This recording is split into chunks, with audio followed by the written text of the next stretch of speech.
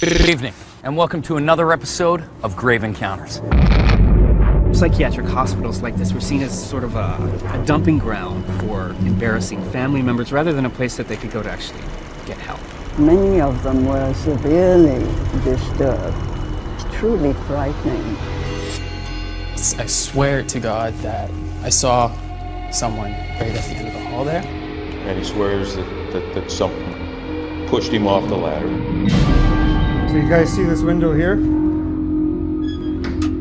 I lock it up real good at night. Come back in the morning. Sometimes this thing's wide open. Tonight, my crew and I, using the most sophisticated in ghost hunting equipment, we're in search of definitive proof of spirits that were unsettled in life and possibly unsettled in the afterlife. Is there someone here with us? What if this is something real?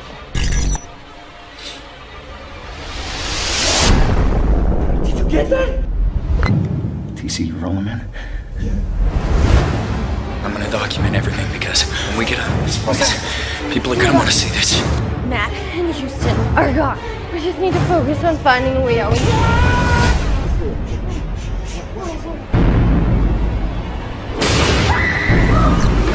There's something